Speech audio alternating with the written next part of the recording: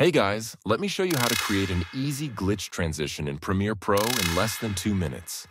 To start, while you have 2 video clips in your timeline, go over to your project panel.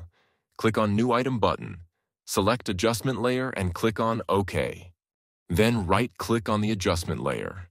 Select Speed/Duration and change the duration value to 8 frames.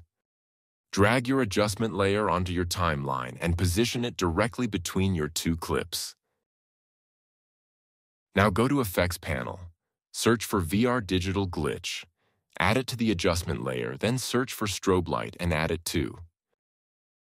Go over to Effect Controls panel. Under VR Digital Glitch section, expand the Distortion section.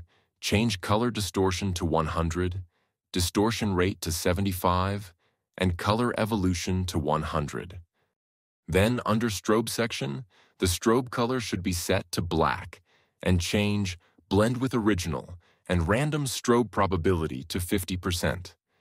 You could also download glitch sound effects from my Telegram channel and add it to your transition.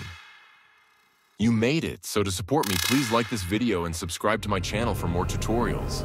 Wishing you all the best and see you in next video.